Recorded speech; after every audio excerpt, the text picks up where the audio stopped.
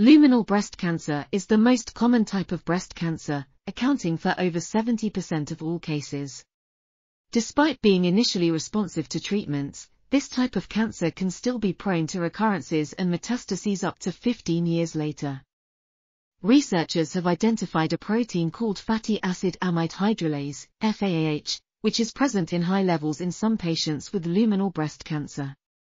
This protein has been found to be a predictor of long-term survival in these patients, suggesting that it may be used as a biomarker to help identify those at greater risk of recurrence or metastasis. Additionally, researchers have shown that blocking FAAH activity can prevent tumors from growing and spreading in both cell and animal models of breast cancer. These results suggest that FAAH could potentially be used as a therapeutic target for treating metastatic luminal breast cancer. This article was authored by Isabel Tundidor, Marta Seijo-Vila, Sandra Blasco-Benito, and others. We are article.tv, links in the description below.